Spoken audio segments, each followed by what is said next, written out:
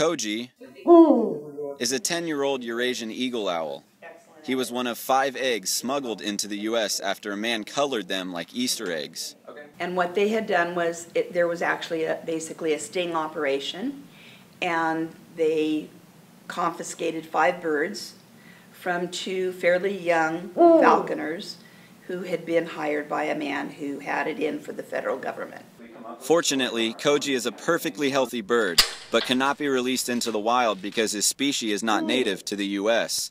Jamie Carlino, a volunteer at the Wildlife Center, said that Koji has the biggest personality of all their birds. Toys specifically, he loves his toys.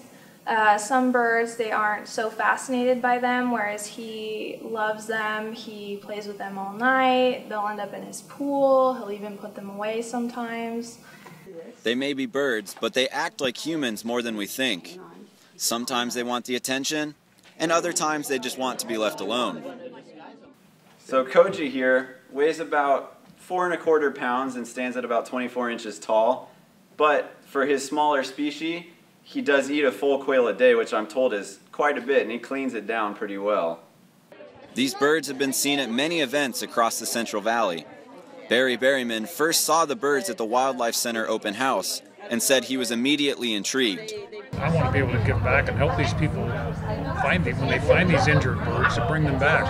And a lot of them, they can't let go.